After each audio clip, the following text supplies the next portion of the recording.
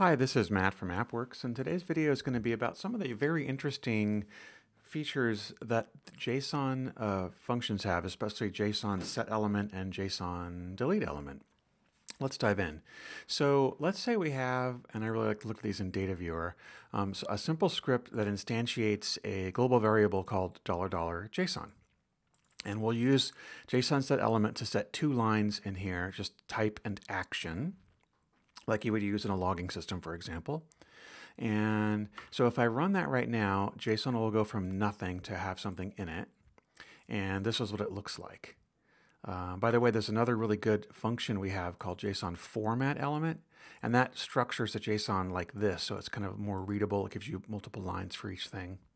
And if you use dot notation, it puts everything hierarchical, so it's much easier to read. Okay, so if we want to amend it in FileMaker, normally when you set a variable, it blows away what's there before.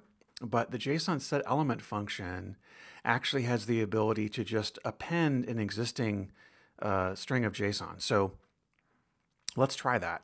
So if we have this one, this script step still uses JSON Set Element, and we're setting it self, and we're referring to it here and here in the calculation. And so if I run that, what will happen is the existing JSON just gets appended with that one other line, which is great. It's much, it's very simple to do, and you can easily kind of work with a string of JSON and just keep adding things to it as your script runs.